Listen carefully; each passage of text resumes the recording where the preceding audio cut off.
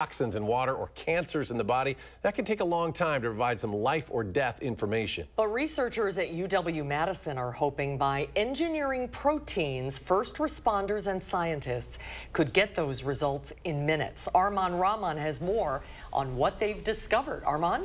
Susan and Eric, there are many natural molecules like proteins that bind to other molecules, but UW biochemistry professor Baston Rahman wanted to make them more specific. For the past 4 to 5 years, his team has worked to engineer proteins to bind to cancer drugs, anti-malarial compounds, and even opioid drugs. This helps first responders like Fitrona EMS, who may have to deduce why patients may be unresponsive in the field.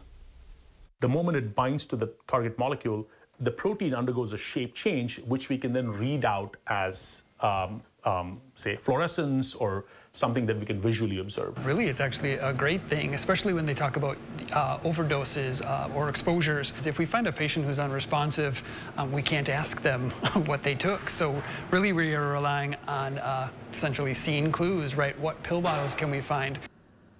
And this research was done in collaboration with the Army and Air Force to develop biosensors to protect warfighters from chemical and biological threats, drinking water contaminants, and emerging toxins. Rahman hopes it can be something accessible for even civilians to measure what's in their environment and body. Arman,